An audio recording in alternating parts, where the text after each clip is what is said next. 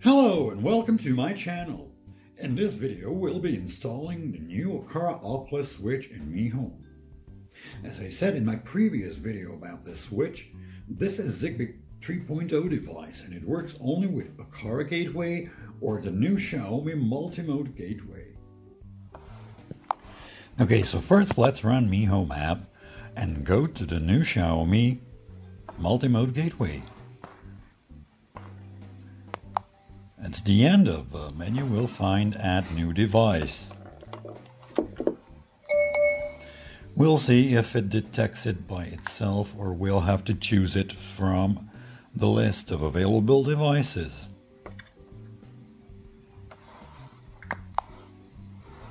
We'll just add the device manually. Okay, so here it is, wireless scene switch with 6 buttons.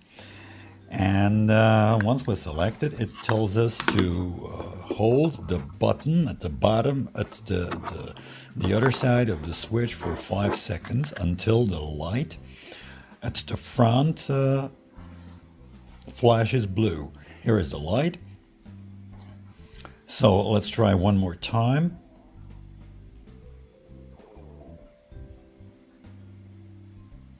Okay, the light is flashing.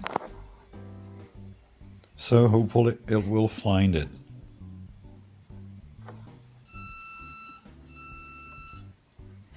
Okay, here it is. Device bound, initialized extension. And now we have to select the room in which the device is located. I'll just say it's in the living room and go next.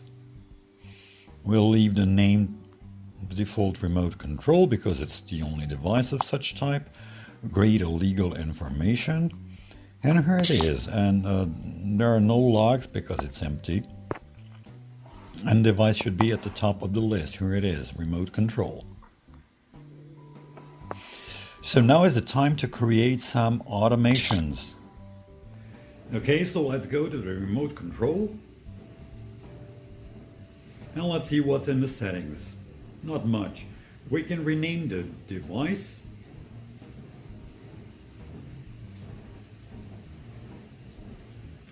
Or we can also manage locations, assign it to a room, which in my case is a living room. Then, of course, we can set the password as for any Xiaomi device, send feedback if there is a bug or something, set the device time zone, which is already set, so we won't be changing it.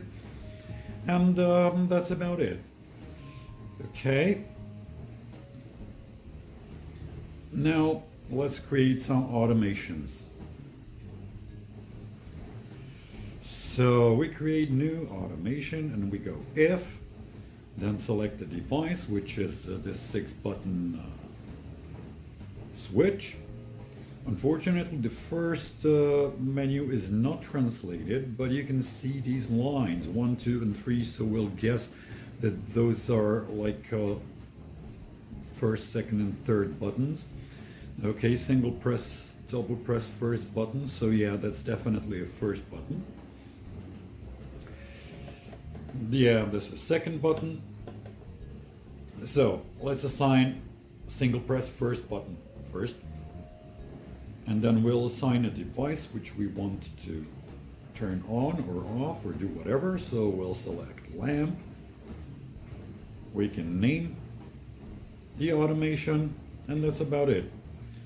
So let's go to the next button. So F, then again go to the device, which is remote 1 now. Select second button, single press.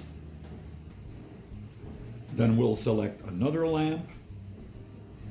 And we'll also go turn on off, which means toggle the light.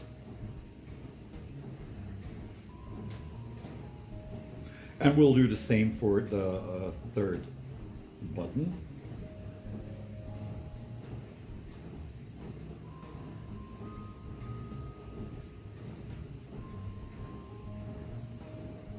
That's it. Single press as well.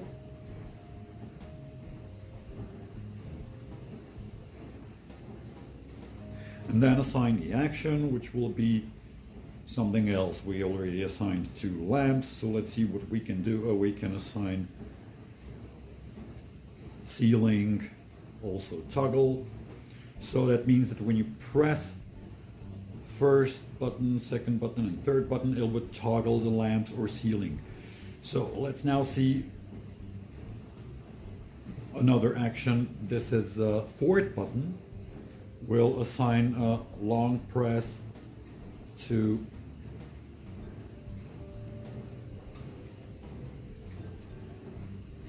some other action.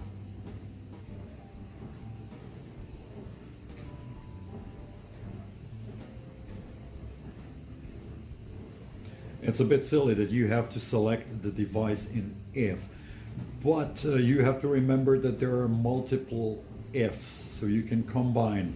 For instance, if a movement sensor detects motion and you do this and you do that and the temperature is above 25, whatever. Okay, so in here we'll switch the brightness level. It means that if we go increase brightness level, it would only increase it, and when it gets to 100% you won't be able to do anything with it.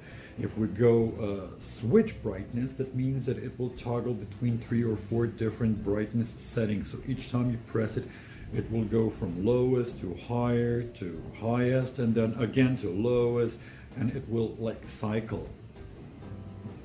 So we'll do that for all these 3 lamps, which we did the toggle. We'll do it for brightness, for instance. And then there's also double click, which I won't be assigning now because it takes too much time to assign everything. So let's see it in action.